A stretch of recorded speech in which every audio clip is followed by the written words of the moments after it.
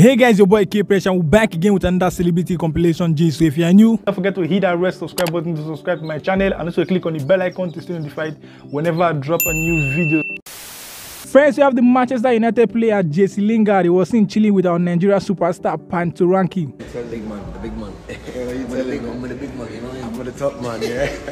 Next, we have Zinoleesky. He celebrated his 22nd birthday today on the 21st of April 2022. We wish him a happy birthday and more winnings. Happy birthday today.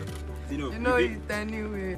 Next, we have Rema boy. He made it known on his interview that on his coming project he'll be collaborating with bigger artists like them Olamide and Davido. Tell me 3 collaborations that we should expect with you and 3 Nigerian artists. Me and Olamide. Me and Obiu. 2. Me and